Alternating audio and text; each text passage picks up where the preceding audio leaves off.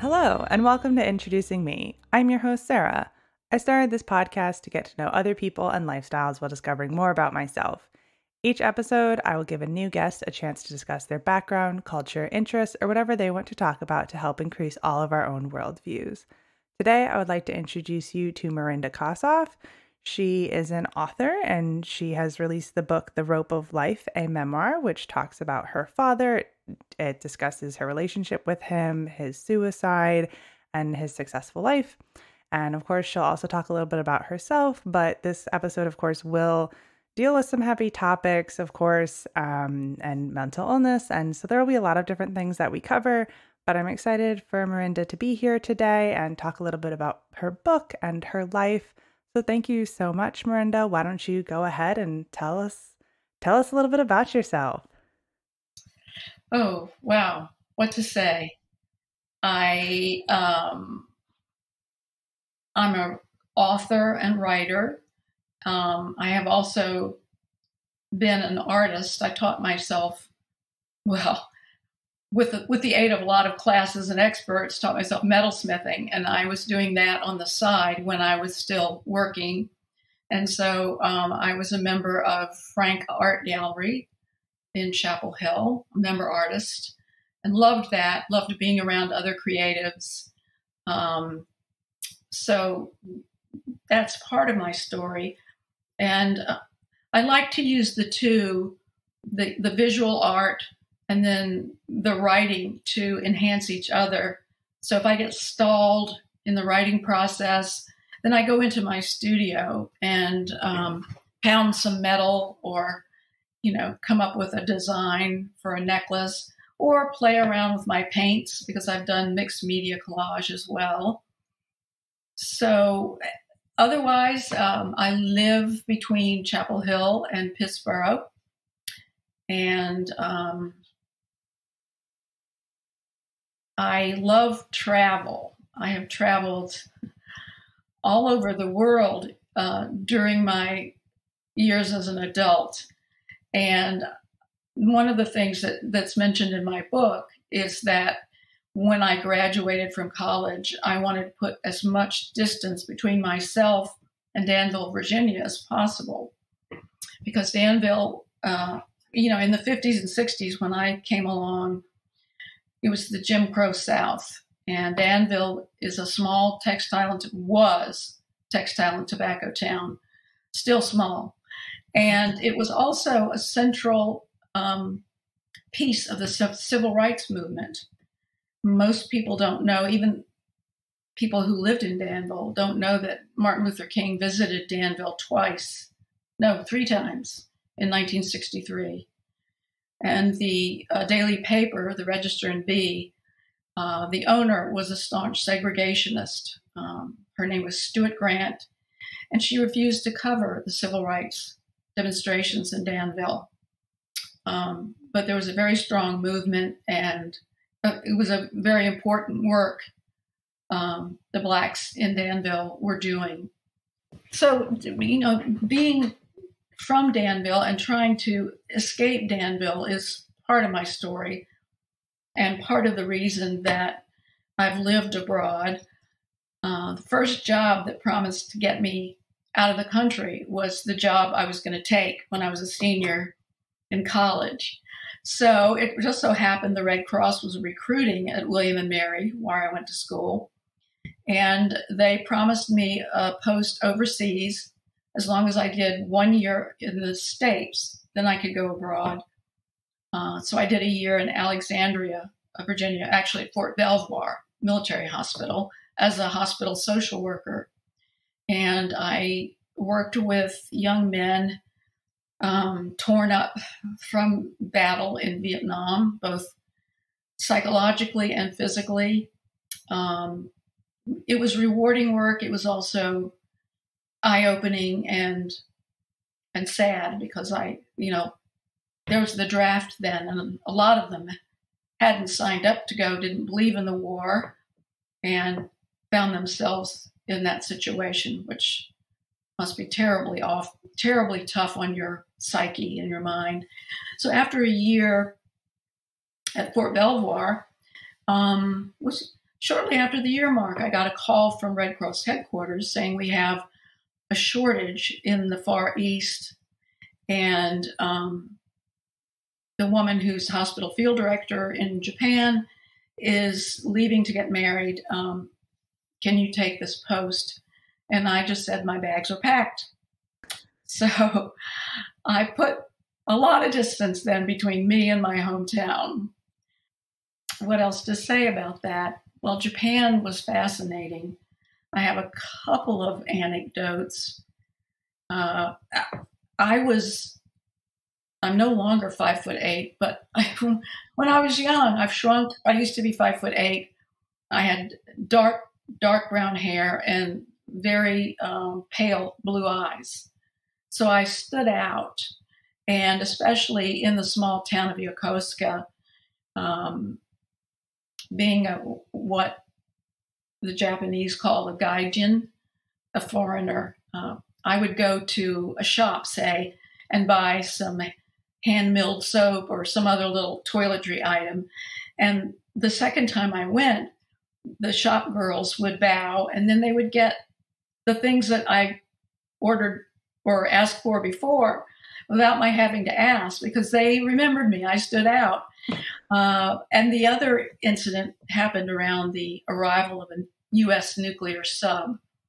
It was supposed to be kept a big secret, but there were guys with loose lips who made liaisons with the women of the night at the dockyard. And so people got wind of this approach of a U.S. nuclear submarine, and there were, for Yokosuka, massive demonstrations against it. And I happened to be coming back from town, walking back onto the base, and I was standing on a corner, and this whole, it was almost like a parade of protesters were filing by saying, "Yankee, go home." And I'm standing there, and I'm the Yankee that they're telling to go home. A few eyes turned to me, but the Japanese are extremely polite. I wasn't ever worried about my safety. There's generally one Japanese police officer for 3 or 4 demonstrators. So there was no chance that it was going to get out of hand. So I just waved, and then after the last person passed by, I darted across the street. But my experiences in Japan were very positive. The Japanese were so accommodating, and they would help me if I got lost and wanted to find a certain address. And I didn't speak enough Japanese. I learned a little bit, some sort of pidgin Japanese. So since we couldn't really communicate directions that well, a couple of times people would actually walk with me several blocks to the place I was looking for and deposit me there. So I really enjoyed being around the Japanese people and being off base. I had 1 week on, 1 week off in terms of being on 24-hour call. And so the week off, I tried to, in the evenings, go out. I had a Japanese friend and try to go out and be like a Japanese person. So that was that experience. But as all good things do, it came to an end, and I came back to the States. But I have lived in England also, and I've traveled all over Europe. I've been to Tahiti, to Turkey, many places in South America, Buenos Aires, twice for tango. I used to do dance Argentine tango. So that's the birthplace of tango, and that was a lot of fun. What else about me? Traveling, gardening. I've always loved that. And I've always been a huge reader. I started reading books, having books read to me as a child, but by the time I could read for myself, I read all of the Nancy Drew mysteries. And your generation may not know these books at all, but Nancy Drew was hot stuff back then because she was solving cases. And it was a whole series of books. And as I got older, toward middle school, I started reading the English classics, like Oliver Twist, others of that time period. And I am blocking on the author's name. I'm sorry, I cannot. I know him so well because I read all of his books when I was a preteen and teenager. Anyway, reading has always been like breathing for me. And I've usually got 2 or 3 books going at the same time. Are you talking about Charles Dickens? Yes, thank you. Isn't that an awful thing to forget? Charles Dickens. Yes. I had read everything by Charles Dickens by the time I was 16. Yes, I'm really bad at like connecting book titles with authors, so I was like, I will go to Google and see if this is correct. Thank you for that. Well, and I will say that I did read Nancy Drew when I was younger, and there's, I believe, actually still not like probably the original series, but still like Nancy Drew things being written. So she's still, alive and well. Well, that's good to know because she was my friend. We went on adventures together, and I would hate to see that she just lapsed into oblivion. Yeah, definitely. I loved hearing about Japan and also just in general about your life. It's one of the things I love about this podcast is getting to hear what people like to share about themselves. So, can you talk a little bit with all of your travel, some of the different cultures that you've experienced? Yes. I think one of my most memorable trips was to Turkey, and I went by myself. I was in Istanbul for a week and stayed at a little boutique hotel. And the first night after I arrived, I was sitting on the roof of my hotel, which had a restaurant that served you at tables on the roof. And I looked out and I saw the moon shining on the Bosphorus, and I could hear the muezzins call to prayer and see the Blue Mosque, the famous Blue Mosque, and Hagia Sophia. You could see their spires, and they were lit up at night. And I just thought to myself, wow, it doesn't get any better than this. This is just a dream come true, and I'll never forget this. And then I went to a little town called Ibrahim Pasha in the Cappadocia region of Turkey. Cappadocia is very hilly and mountainous, and it has these strange rock formations that were over the years eroded to look like a frosty freeze cone of ice cream, except it was I think it was called tufa rock. But what was so interesting in Ibrahim Pasha was, well, I didn't speak any Turkish. I learned a few words to be polite. But I discovered that the people in this little village were exceptionally generous and open-handed. They were poor. And I think they lived together well because they always helped each other out. And it was interesting, the men, being Muslims, the men were separated from the women, and there was a tea house in the middle of town where all the men would congregate and smoke. And at that time, I had a very short haircut.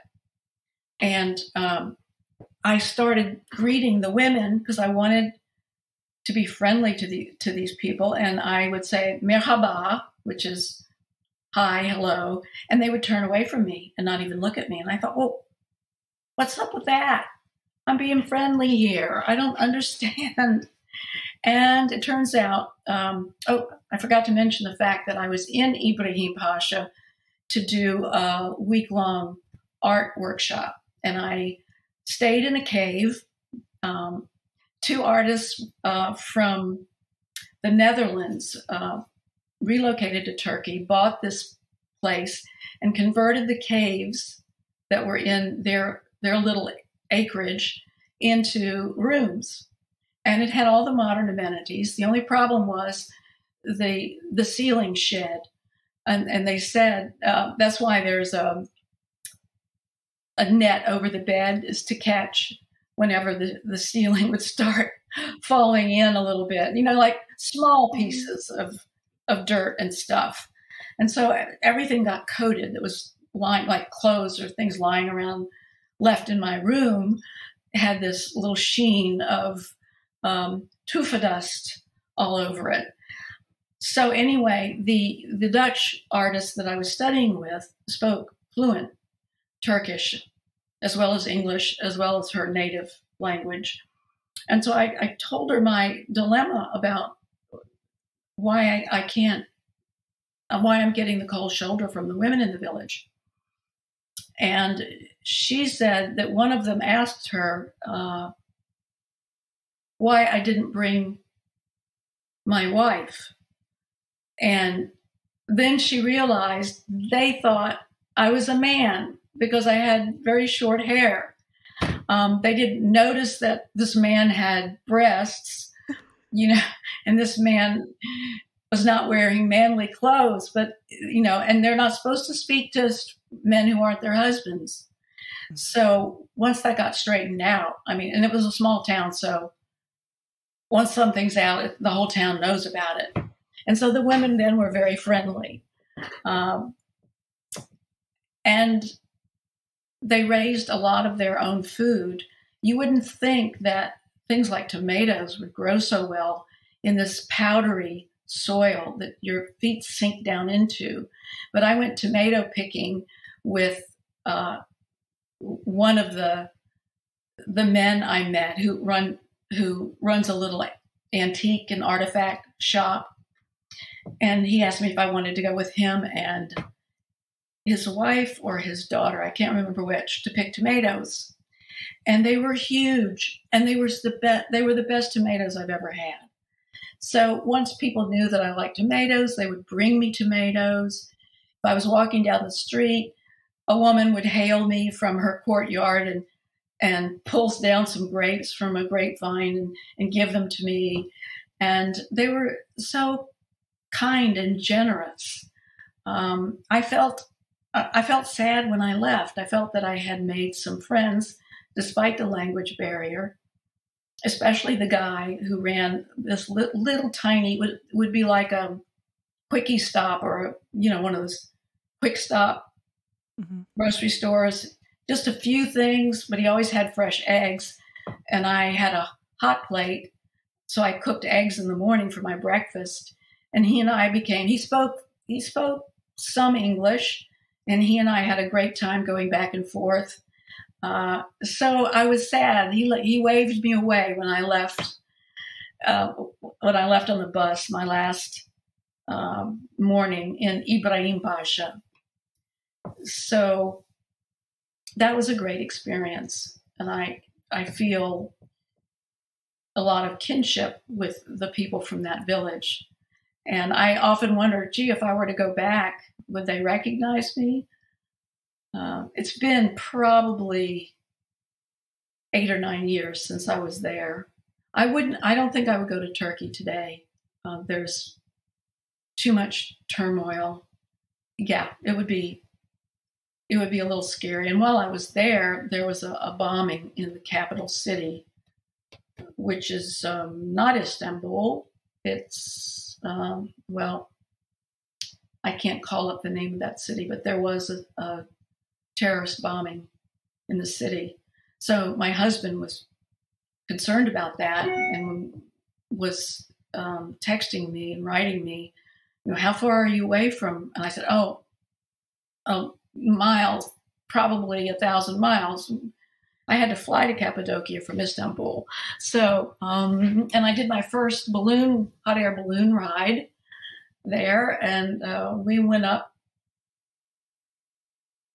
I guess, almost as far as you can go without oxygen, because I could almost see a curve of the landscape, and to see all those tufa stones from a great distance was wonderful. In Tahiti, the culture there is very relaxed, and I was so impressed by the tattoos that the Tahitian men wore. They were ornate and beautifully done.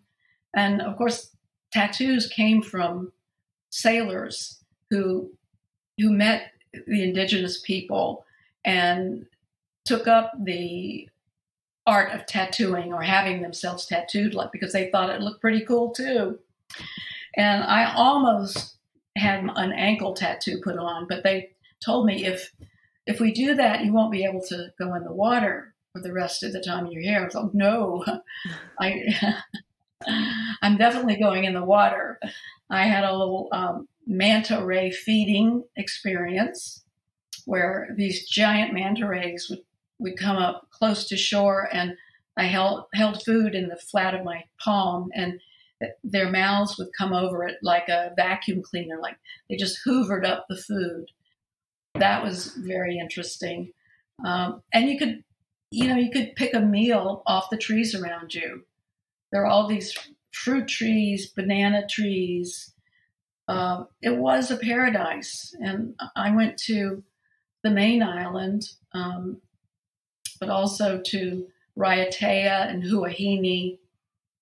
And one of those islands was in the film South Pacific. And I can't remember, I think it was Raiatea. So there was that connection, because as a child, I just loved South Pacific. I listened to the music constantly. And of course, I'd seen the movie a couple of times. And to be able to see the place where it was filmed was a lot of fun. So does that answer? Yeah, it definitely does. I loved hearing the different stories about just how you've experienced other cultures and where there is a language barrier, and having it work out and still being so friendly and having these great experiences. So obviously, you've talked a little bit about your creative side. Can you take us through the journey of your creativity to then you writing this book? Oh, well, I've always been a writer. I had a lot of different jobs as an adult, but primarily for the most years of my working career, I was a communications director and writer. And I wrote speeches. Anything to do with the department I was in. At the time, I was at Duke, and I would write. And then the law school, I would write speeches for the dean and help plan reunion. And I refurbished Duke magazine, which was, it looked like something out of the 18th century. The cover had a bewigged person who could still be a barrister in England, but certainly not in the US. And I thought, man, we've got to have some interesting covers. And so I hired a designer, and we just went to town. So I totally revamped the magazine and got a new logo. So some of my creativity was exercised then.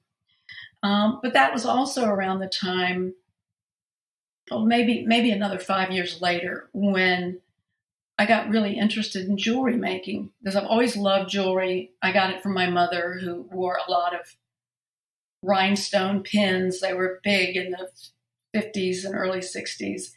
And so I thought, well, I'm not seeing what I would like to wear. So I think I'm going to start making jewelry. And so I started out with just beading, which doesn't take a lot of expertise, but a good eye for what colors go together and how you make it interesting looking. But I thought, this isn't enough. I mean, anybody can do this. So I started taking classes and learning how to metalsmith, which includes sawing metal, using a torch to solder pieces together. I sometimes melted the piece that I was working on in the beginning. It was a pretty steep learning curve. So I just started designing and making my own jewelry, and that I had been in another art gallery in Hillsborough for 4 or 5 years. And I wanted to be affiliated with Frank because Frank had such a high standard. It's a very classy place with terrific artists who are collectible in my mind. And they juried me in on the basis of my jewelry designs. And in writing, I've written outside the job for newspapers and a couple of magazines. I've written essays that eventually, some of which got incorporated into my book. But writing has always been like reading. It's like my two hands, one's reading and one's writing. And so this book had been in my head for 20 years. Since my mother died in 1990. And I didn't want to write it while my parents were alive. Well, my mother, because she was the one left.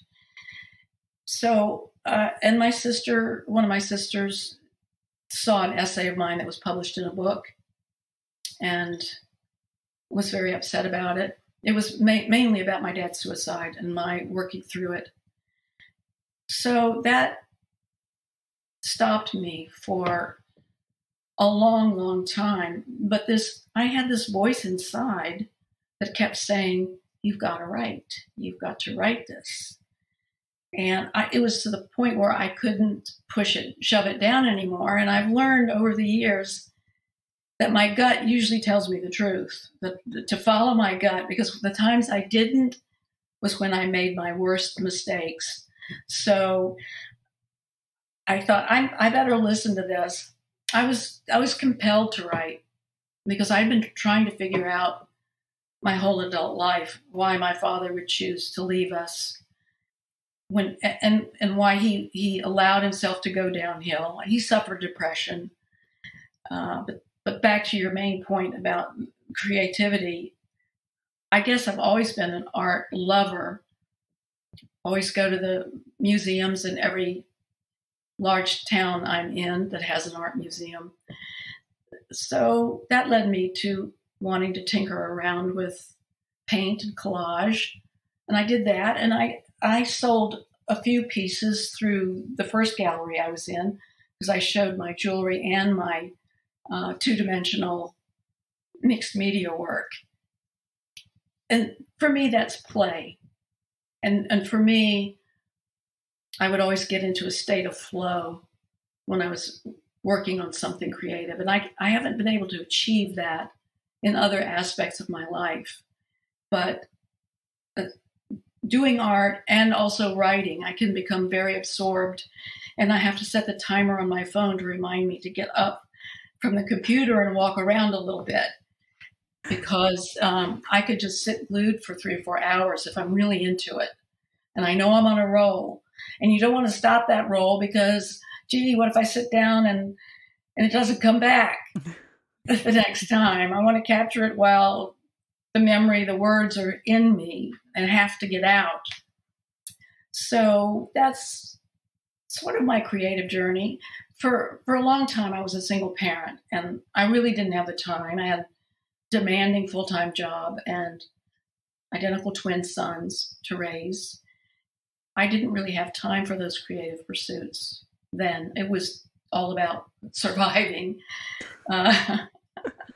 So it wasn't until my sons were out of college and on their own that I really started pursuing my passions, the things that I had to set aside for so many years. So you've obviously been on a very interesting creative journey, and you've talked a little bit about the book. Can you tell us about your father's life and the topics you explore in your book? Yes, I would say the main themes are racism and anti-Semitism, depression, and suicide.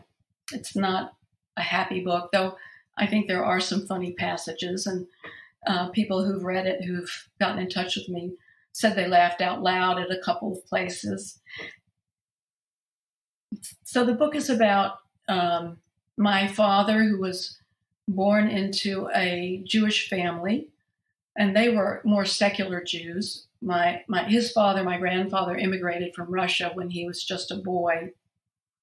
And when I knew him, Grandpa Herman his name was Herman Kossoff, was a classical pianist, and he sometimes did concerts, but he mainly taught students who adored him, and he taught some students who went on to some fame as pianists.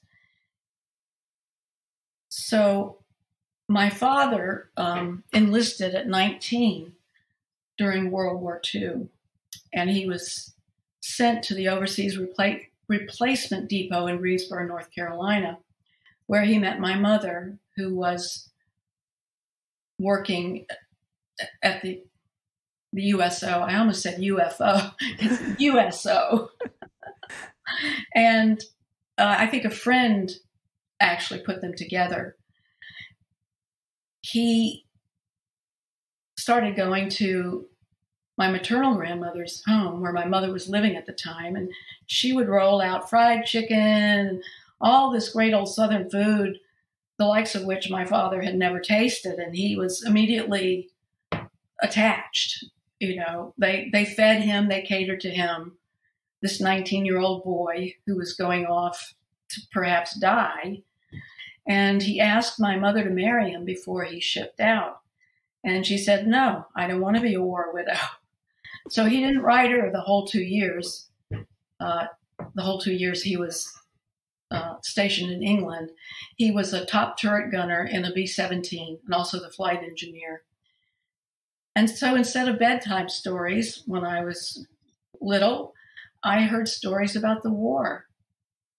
It was clear that my father must have lived his peak moments during the war. You know, the peak of terror and fear, camaraderie with the other. I still remember some of the names of his crewmates. At least three of them was Augie, four. Augie, Bev, Fletcher, and Stoop. And the conversion story was one my father told me often, his conversion to Christianity. It's when they were coming back from Germany after a bombing mission. They were in a dogfight with Messerschmitts at the time, and their plane was riddled with bullets. And my dad didn't know whether they would get back alive, so he started praying. And he prayed that if God kept them safe and got them safely back to base, he would become a Christian. So that's what he did. And he had some experience of it by dating my mother, and I think he went to church with her a couple of times. So he gave up his heritage. He very much wanted to blend in as a good old Southern boy, to the extent that, I guess I was about 12 at the time, he had a nose job.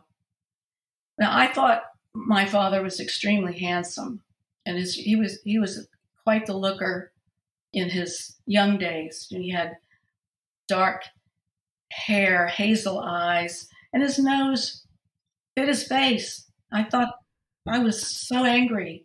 We weren't told that was going to happen, we children. And so when he got off the plane, I did a double take, and I couldn't even go up and hug him because this wasn't my father. Who is this man? But that was all part of him wanting so much to be considered a Southerner and be woven into the fabric of Danville, Virginia. And we ended up in Danville accidentally. Here's a case of anti-Semitism. My father went to UNC and the University of Maryland for dental school on the GI Bill. And when he finished, he got his DDS, he wanted to practice in North Carolina because my mother wanted to be near her twin sister in Winston-Salem. So my father took the dental boards and flunked. And he had graduated 20th out of a class of 120 in dental school. And I was on the scene then. You know, he was trying to support me and my mother as well as be a student. So my mother did some inquiries with a doctor she worked for as a nurse in his office. And he went to the Board of Dental Examiners and talked to a couple of the dentists or whoever was on the board. And the story he came back with and told my mother was they flunked you because they didn't want another Jew practicing in North Carolina. And my mother told me that was the only time she ever saw my father cry. So we ended up in Danville, Virginia, because it was just across the border from North Carolina, and they were looking for a public health dentist. So he did 1 year of that and then started his own practice. So to sort of telescope all this information for you a bit, I'll just summarize that his patients loved him. He had a great sense of humor. He was always telling jokes and joking around with his patients. He also treated Black people, and no other dentist in town that we knew of, but he would treat them early in the morning before his white patients came, or after the last white patient left, because he said I would lose my practice if the white people knew that I was treating Blacks. And often he did it for free because a lot of them couldn't afford to pay. So my father, well, that's an aside, but it speaks to the whole racism, anti-Semitism issue in the book. My father was extremely successful, and he also was a good businessman. So he invested in property. He built his own office. He bought the lot, had the office built right across from Danville Memorial Hospital, which has a different name now. I'm not sure which. And he rented out the other side to another dentist. Then he bought 4 lots at Smith Mountain Lake when the dam had just been built, and there was nothing but a huge tub of mud and this little puddle in the middle. And, we were laughing, saying, "Dad, what were you thinking?" But by the next summer, there was a gorgeous lake, and he had a cottage built, and we could look across the lake and see Smith Mountain, the green mountain. And so financially, he did very well. He had good business sense, and he had a great sense of humor. And he got everything he wanted. He bought a plane. He renewed his pilot's license at age 50. He bought a little Cessna and bought 125 acres in Pittsylvania County, populated them with Charolais cows. Those are a brand. Brand is the only word I can think of, but a brand of cattle that derived from French cows. They were white. And then eventually he wanted to build a house of his own design out on the farm. And he did that. And he created a landing strip behind the house so he could take off from behind the house and fly to the Outer Banks for fishing weekends and come back. And he had a pool, an outdoor pool, and had it enclosed because he had back problems. Being a dentist is not good for backs, bending over patients' mouths for 8-9 hours a day. And he had to have a couple of back surgeries. And then he became a chronic pain patient. And he made himself an invalid. Now, none of us can know another's pain, both emotionally and physically. But I can't imagine that the pain was so bad that he couldn't get out of bed. And he bounced from hospital to hospital. He went to the VA, Duke, UNC Memorial, Baptist Hospital in Greensboro, I think. And I'm blocking on a couple of other hospitals, but every time they would just kick him out and say, he won't go to PT. And he was prescribing painkillers for himself because he could do that as a dentist until the pharmacist finally wised up and started refusing to fill his prescriptions. So I was married by then, and toward the end of his life, I had my twins. They were about 18 months old when my father committed suicide. And he was on the psychiatric wing of UVA Hospital in Charlottesville on 24-hour suicide watch and yet he managed to do it. And that was my father. If he was determined to do something, he would find a way. And in this case, it was taking himself out of our lives permanently. And we thought he was safe and protected there. I spoke later to his psychiatrist, who told me that my father was the most difficult patient he ever had, that he could not begin to get through my father's pain.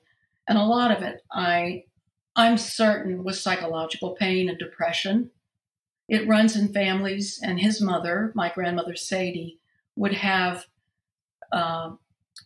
catatonic depressions where she would just sit and stare out into space and not speak to anybody. So she underwent electroconvulsive therapy, shock treatments, and that would usually bring her out of it. And so I'm pretty sure that at some point, my father got very depressed. And at that time, they didn't even have the SSRIs, the selective serotonin reuptake inhibitors that are the arsenal of modern day pharmacological treatment of depression. So those weren't available.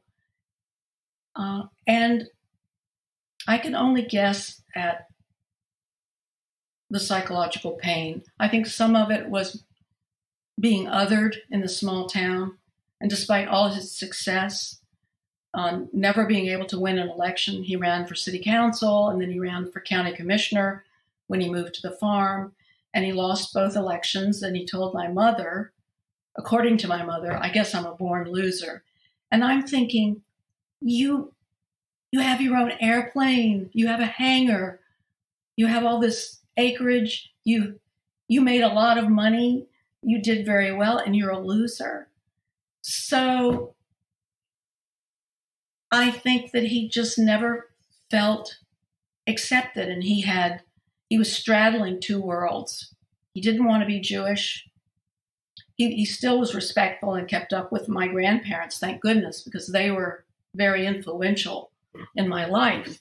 And when Dad was running for city council, I remember going to the Woolworth's lunch counter with my mother, and a man sat down next to her on the other side, and he started talking about the upcoming city council election. And he said, well, I'm not sure who I'm going to vote for, but I'll tell you who I'm not going to vote for. I'm not going to vote for Hugh Kossoff. If that Yankee Jew thinks he knows how to run this town, he's got another thing coming. And I was speechless. I was so hurt. And my mother, I could see her face turn red.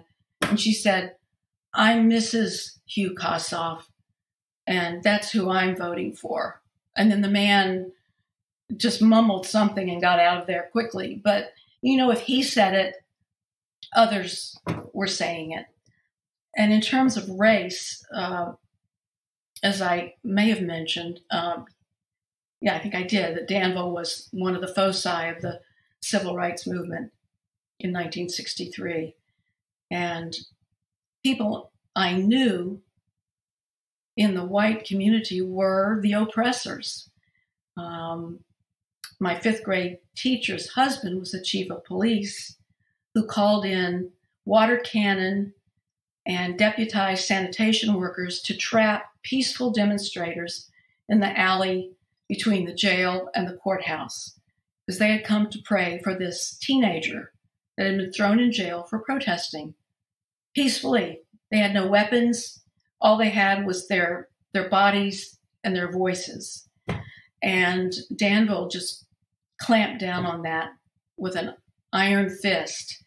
And Chief McCain had the water hoses turned on these blacks in the alley, and it flushed them under cars, tore the clothes off the minister's wife.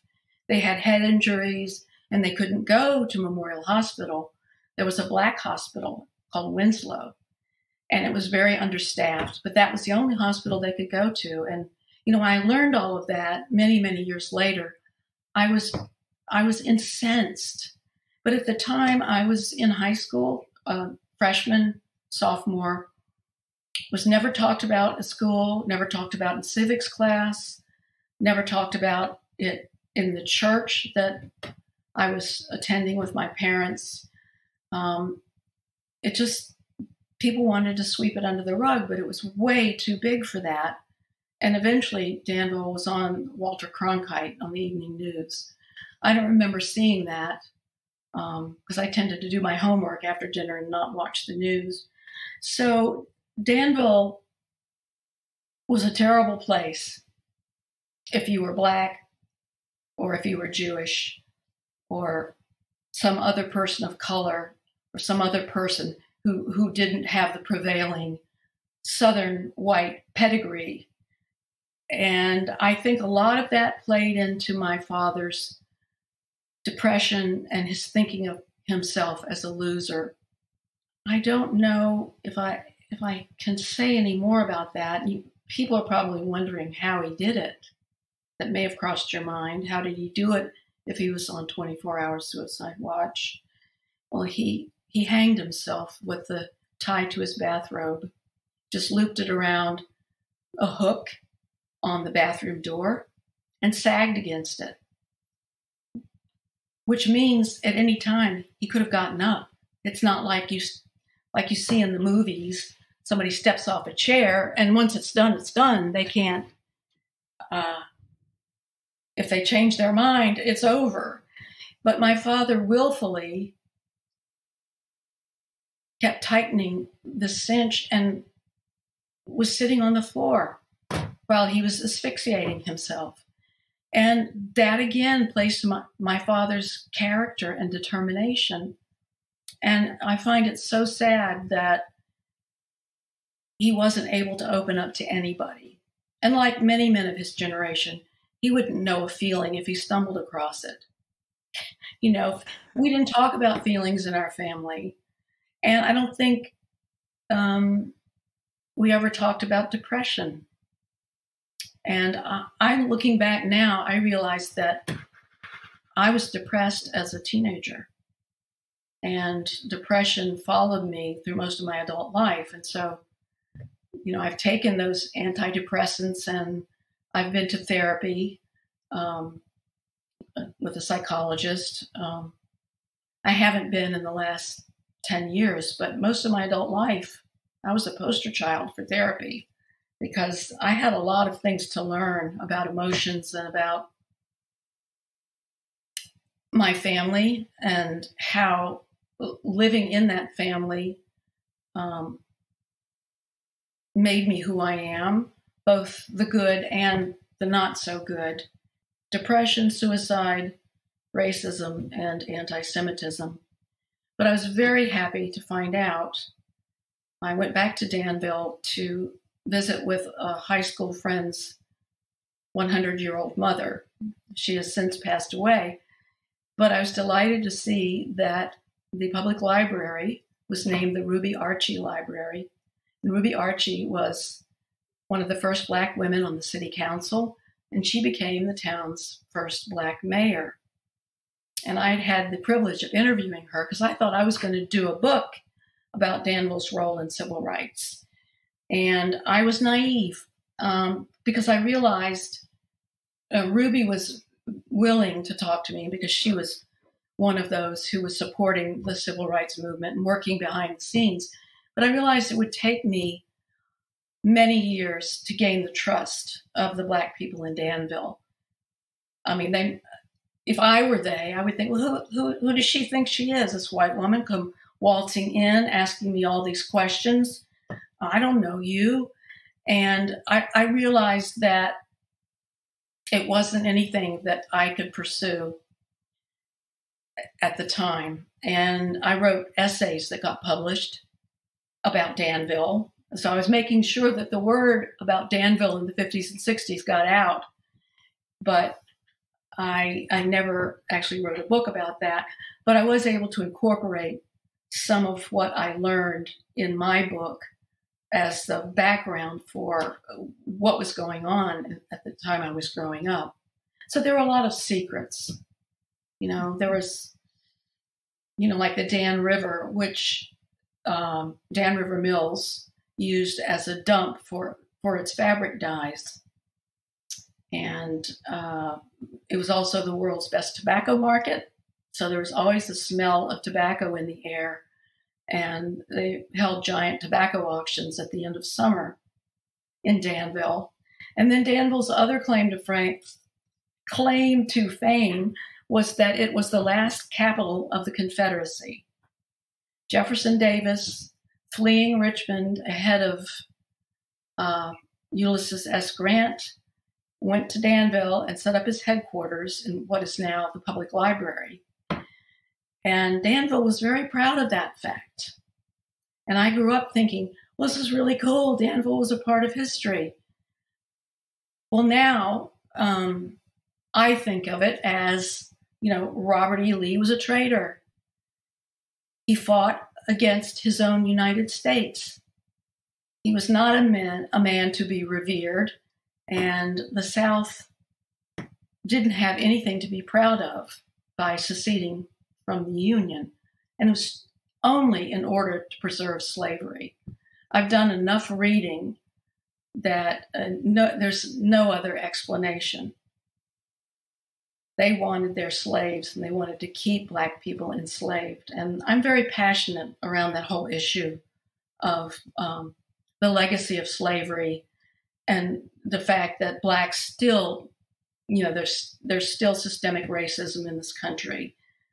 So those are things that propelled me in the book as well, to kind of look at what it does to people. And look what anti-Semitism, I'm not saying that's alone caused my father's depression and suicide, but I saw what it did to me. And if my father had showed his emotions, I might have seen some of that in him. And I couldn't imagine being Black then and being treated the way Black people were treated then. I also talk in the book about our Black housekeeper who came to us as a teenager. And in the book, I called her Cora. She lived with us during the week and then went home to her family in Martinsville. And her family were sharecroppers, tobacco sharecroppers. But I loved her like the big sister I never had, like my mother who was busy with the younger siblings, and I didn't get much of her attention at that point. And I thought, she's just like me, except her skin is darker. And what difference does that make? And I also saw that she couldn't go into restaurants with us to eat. We would go to the Outer Banks for summer vacations, so we'd always take Cora with us on vacations. And when I realized she wouldn't get out of the car when we pulled up to a restaurant to eat, and when I realized that she wasn't coming in, I said, well, Cora, we have to go in and eat now. And she didn't budge. And then my father said, I'll order for you, Cora. And then I realized, oh, she can't sit down with us in this restaurant. So I stayed in the car and I had my lunch with Cora. And I think we all would have piled back in the car to eat, except at that point, there would have been 7 of us, plus our cat, who we took to the beach. So too many to have any elbow room to all eat in the car. But that was an incident that really opened my eyes to racism. I saw it up close and personal in my loving relationship with Cora. Yeah, I hearing all of their stories and knowing that there's so much more in the book, it sounds like your father was a great guy and very successful, and it's unfortunate of the times with everything that happened. And I'm grateful to hear that Danville is doing better. There's still a lot that could probably be done in the world. But to hear, the extremes that it was in the 50s and the 60s, and to know now, even just something in theory as simple as naming the library after someone, just shows how much progress has been made. Yeah, I'm hopeful. And I try to look at the Chauvin trial, his conviction of murder. as a step in the right direction. I mean, that gives me some hope for the future, but we still have a long way to go. And I dedicated my book. I'll just read the dedication because it goes to my motivation and my passion about writing this book. It's to all who suffer from the pain of being excluded and marginalized through intolerance in all its forms. Oh, can I tell you one funny story? Go for it. Since this is pretty heavy. A lot of my high school friends have read the book now, and they've, to a person, been complimentary. They said they loved it, couldn't put it down. And like me, they were totally unaware of what was going on in Danville in the 60s. And I got a message through Facebook from a woman. Well, I have to back up and say, I wrote about this in my book. When I was in first grade, I was sitting beside a boy who tried to kiss me. And I had a pencil in my hand, and I stabbed him in the knee with my pencil. And then I was terrified. Did I hurt him? Was I going to get into trouble? I had no idea what was going to happen to me. And frankly, I don't remember if there were any repercussions, except that my family from there on called it the Great Pencil Incident. So this woman instant messages me and says she read the book, and she burst out laughing about the pencil incident. She said, I married that guy, and in his family, they also call it the pencil incident. So I just loved that. I love that. That's a great story to end on. And I will also just generically note for the listeners that we are recording this the day after the verdict in the trial for George Floyd's murder. Now, with all of my guests, before I wrap things up, I like to ask a random question. Your question is going to be kind of simple and a little different. And it is simply, what is your least favorite chore? Whoa, just one? Oh, dusting. You could probably write your name on many of the surfaces in my house because I hate to dust. We have a lot of bookshelves, and I've collected art over the years, fine blown glass pieces and other things, and I just don't want to take the time and trouble to do that. So it may get done every quarter, maybe.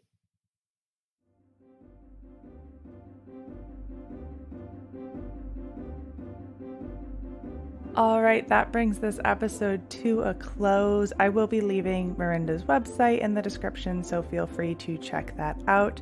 And of course, if you would like to read her book, The Rope of Life, it is available in audio format on e-readers, in book, at stores, and on Amazon. But of course, we always encourage supporting local bookstores.